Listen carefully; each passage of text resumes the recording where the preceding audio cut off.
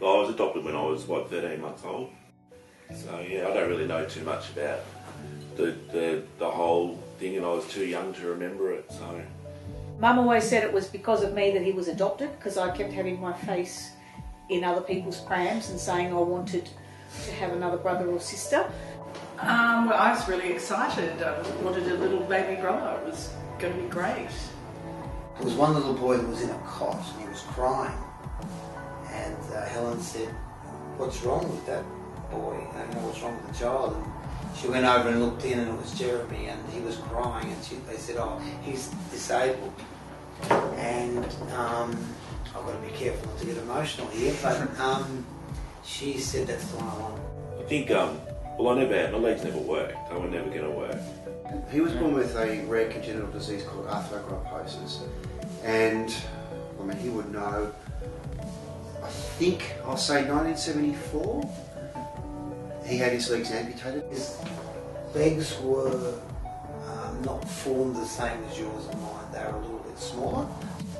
He'd had so many operations up to that point. He'd had something like 26 operations on his feet to try and make them straight and make them better. It was decided when I was around 8 years old. I think I vividly remember sitting in my doctor's office, Mr. Shumack, and with Mum and Dad, and the question was raised, and we always had 100% faith in what Mr. Shumack said, because he was always my surgeon, and he always did what was best, or what we thought was best. And the decision was made to amputate both my feet above my ankles, and at that stage it was seen as a better option for me to actually live a fulfilling and as active life as possible. And table tennis for me started at home. We probably played each other, I'll say, between 1975 and 1980. What's 5 games a day? Times 5 years. He was brilliant at table tennis, and he could beat able-bodied people like you and me. Yeah, so he was a friend of my older brothers and older sisters, Jeff. He just, he said, "Come along one day," so we went along, had a hit.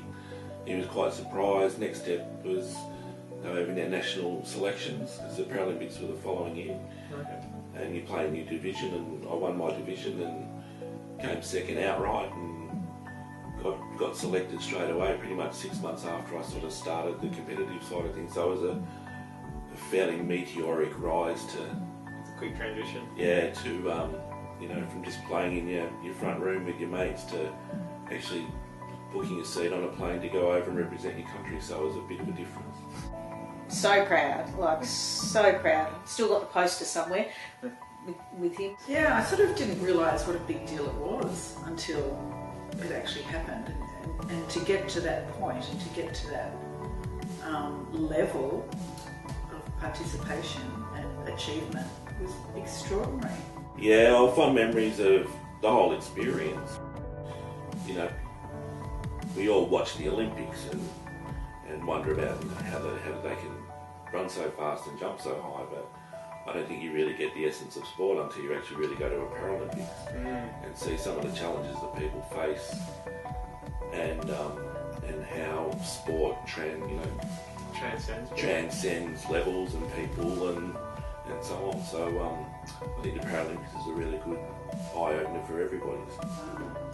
Yeah, I remember the first time I actually saw him, where I was in the gym working up a sweat, and saw him walking past the gym, and that was my first sort of sighting of him, I suppose. And, Jess was one of my staff members way back when, and that's how we met. And what are we? Nearly 13 years later, we're still together and married. And it's good that we're very similar in a lot of ways. Where he's got a very good sense of humour. I've never seen Jeremy go, "Why me? Why was I adopted? Why am I disabled?" Yet he's gone on to go to Paralympics. And represent Australia. Yeah.